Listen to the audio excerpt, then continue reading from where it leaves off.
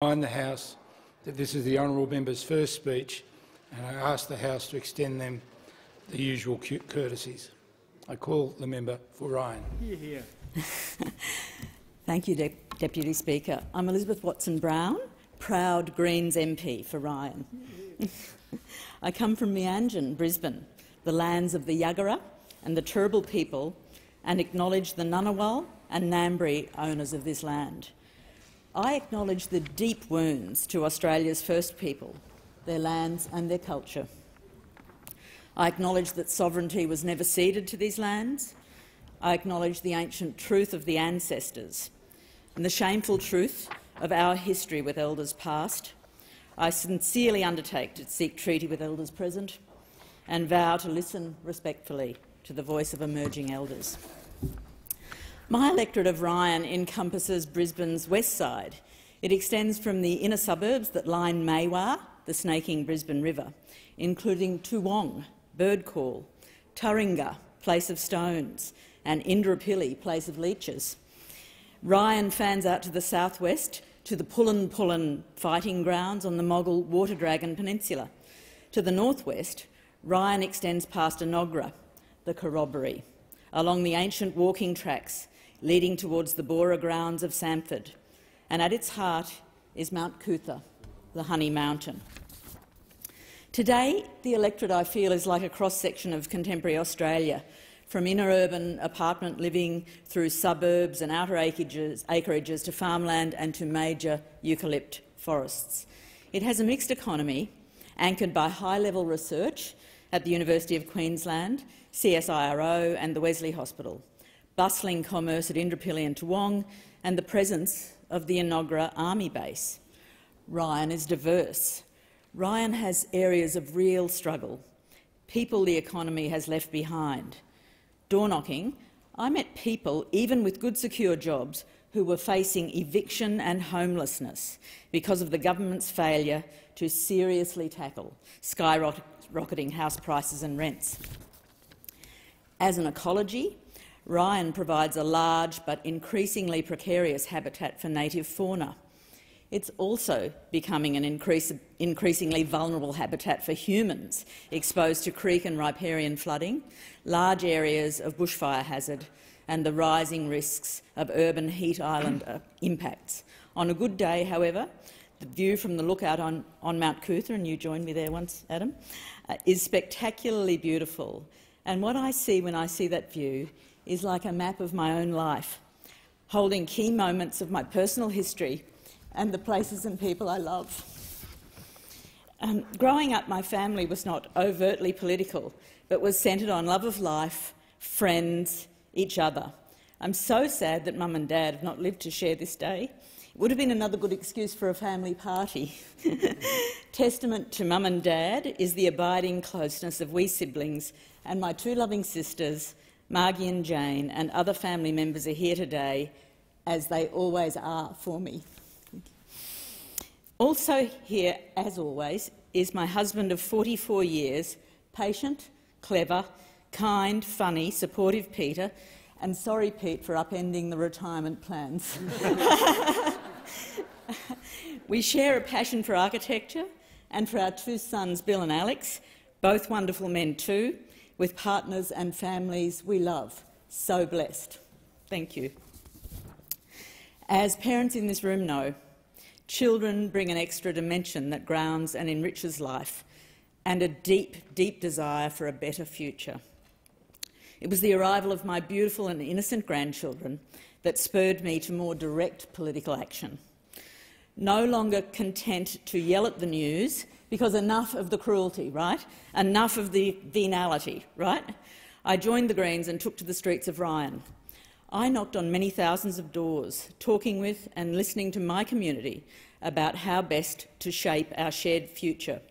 I was supported, uplifted, inspired by a tremendous, tireless army of Greens volunteers and organisers, and mentored by my friend, Greens State Member from Maiwar, thanks Annika, Michael Berkman, and the remarkable Greens team. I just can't thank you enough. Thank you. And to that remarkable team, some of whom are here today and others watching together from Ryan, thank you all. Because my presence here is not just the result of any one person, nor even just one election campaign. It's the result of years, of decades of hard yakka from volunteers donating countless hours of work, building their community, talking to their neighbours about Greens ideas, working to make the change we so desperately need, showing how politics can be done differently. My own politics was forged during my studies at the University of Queensland in Ryan, proudly, in the 1970s, and that dates me. This was a really exciting time of political change and of cultural aspiration. Gough Whitlam's liberation of access to education and an expansive vision for Australia was contrasted by Joh Bjelke-Petersen's authoritarian state that set the police against we peaceful protesters for political, racial and environmental justice. We arrived at UQ in the month of the 1974 floods. Much of the campus had been underwater. Our first project, as fledgling architects, was to go and document the flood damage to houses. Of course, what we really saw was huge damage to people, to lives. That was heartbreaking, that was salutary. And since then, I have experienced two more unprecedented major Brisbane River floods in Ryan. Our architectural education was at an exciting time. The Blandly International style was giving way to community architecture, social housing and heritage conservation. As a student and a graduate, I was fortunate to work alongside talented architectural designers, but very few women. In 1981, I was one of the few women to establish her own architectural practice in Australia. So without any models or obvious mentors, I first had to design how to do it my way. I was shocked when my bank refused to let me open a business account without my husband's signature. My male colleagues sort of remembered the 80s as a time of corporate indulgence and long tax-deductible business lunches, while I was shocked to find that I could not deduct the child-caring costs that enabled my practice to exist. And I remain absolutely appalled that the cost and access to childcare remains a major impediment to equity of opportunity. With determination and the support of my incredible staff and family, I've had a long and successful career in architecture. My practice, Elizabeth Watson Brown Architects, grew over 21 years from 1 to 12 staff before merging with a national architecture practice when I was invited to be their design director. Throughout this whole time, whether in my own projects or on government advisory panels and juries, my design and life values have always been to prioritise the needs of people and their community and the specifics of the environment and the place. And as I've always said to my students and staff, what we're doing is really important. We're building the infrastructure of the lives we share. We'd better do it well. We'd better do it responsively and responsibly. So I've worked across all scales, from the intimate to the urban scale in design, but one early project of which I'm particularly proud was designing the first purpose-built refuge in Queensland for women and children escaping domestic violence. At its heart, of course, was a nurturing subtropical garden. I say all this to try to explain where I'm coming from. I haven't followed a traditional path to politics. I didn't study politics. I haven't been a staffer for an MP, and I've come to it later in life, obviously, than most. In fact, my candidacy was the first time I'd ever done that, so it's been a bit of an adventure, thanks. But it's these values, prioritising the needs of the community and the sustainability and amenity of life of our climate and environment, that I bring to represent my Ryan community in this chamber. And these values are shared by the people on Brisbane's west side.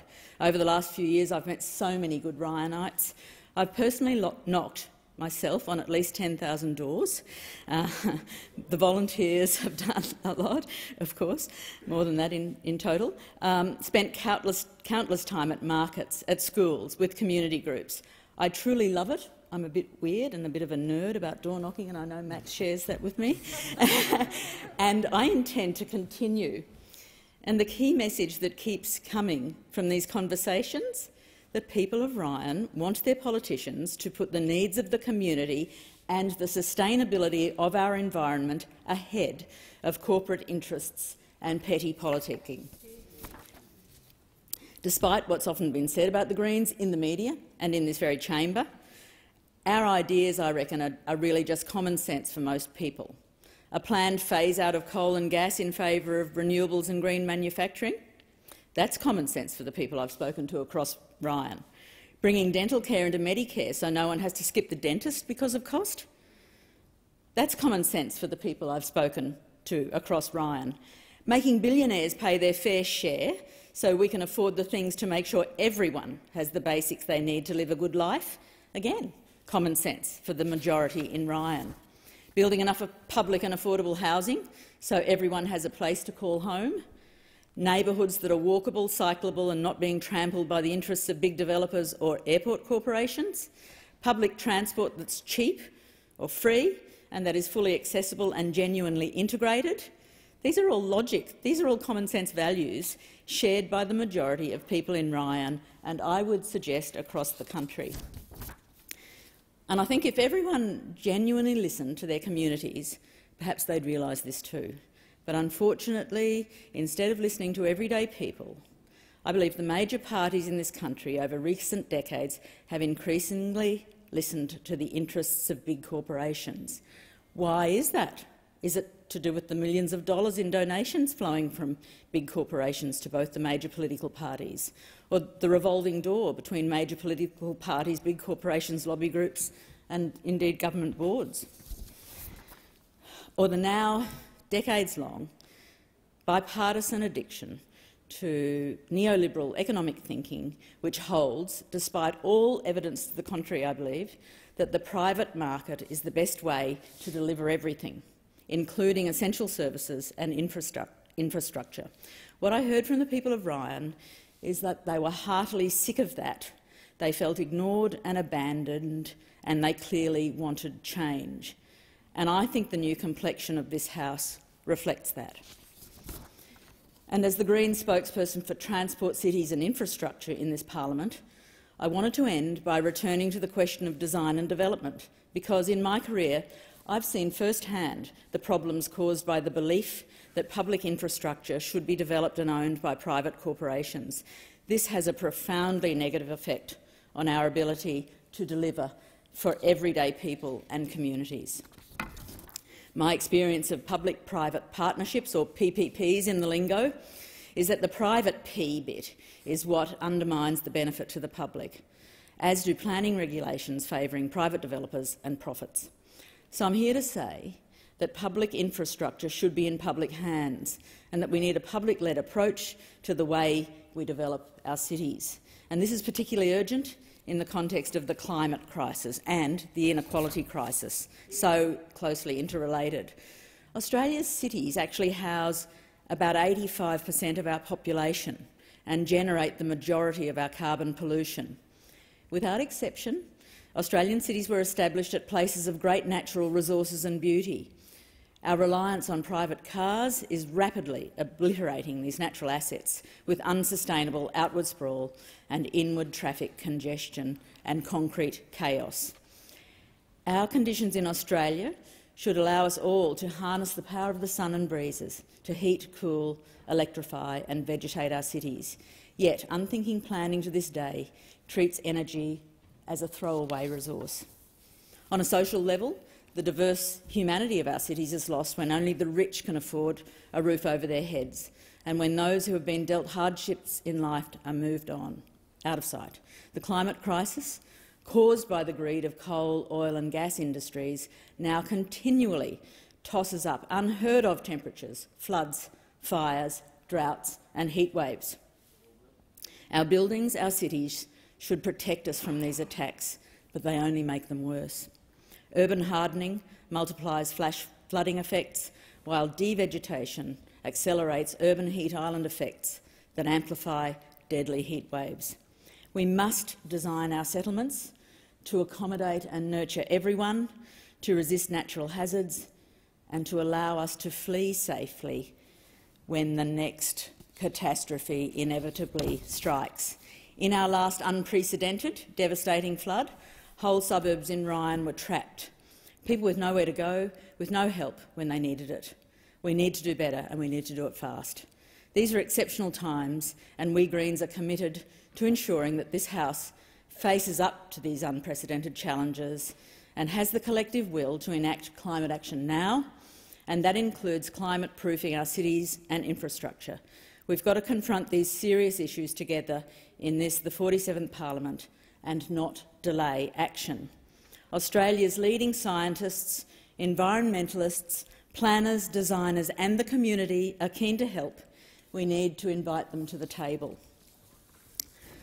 So when asked if I'm ready for the rough and tumble of this House, and I witnessed some of it yesterday, I reply that I have worked more than 40 years in a male-dominated profession where heated disputes over money, timing and outcome are not uncommon. I spend a lot of time on building sites too. My role in practice, however, has been one of collaboration, not conflict, helping lead design teams, clients and builders towards creative solutions that benefit and endure. My campaign T-shirt featured the motto, "Designing our future together," and I'm really determined to carry the spirit of collaboration into this chamber, to reflect and represent the interests, the needs and the smarts of the people of Ryan. Thank you, Ryan, my home, for the faith and hope you've placed in me. I'm going to work hard with my amazing colleagues to honour it, for a future for all of us. Thank you. Hear, hear.